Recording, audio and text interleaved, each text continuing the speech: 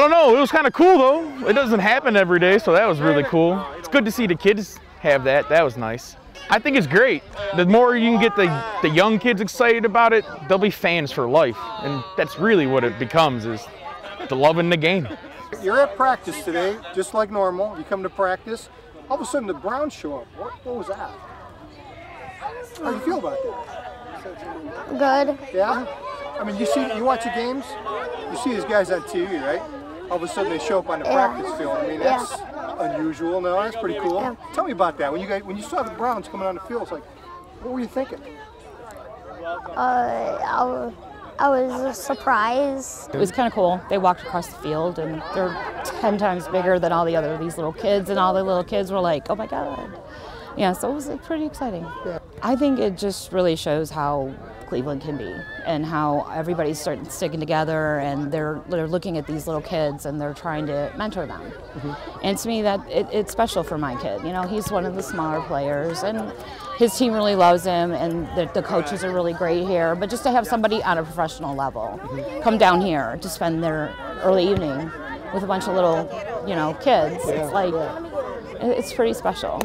I was very surprised, and like I didn't even know they was coming, so I was happy too. I didn't even see them. Then the coach they were just taking pictures, so I looked, and then I saw them, and I was surprised and happy that they came just for our practice.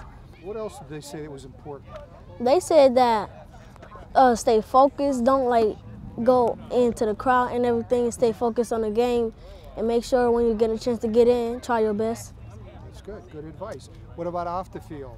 What do they say is important off the field?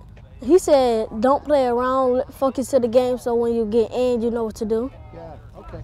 What about another thing they were talking about that I heard them say was school? School was important. Education was important. Tell me about that. School is first, so you can get an education to get into college, so you can get into the NFL. So you have to get your grades up and do all of that stuff, your behavior and everything, to get in the NFL. It was amazing. I think it's so great that Cleveland is supporting Cleveland, especially our up-and-coming youth.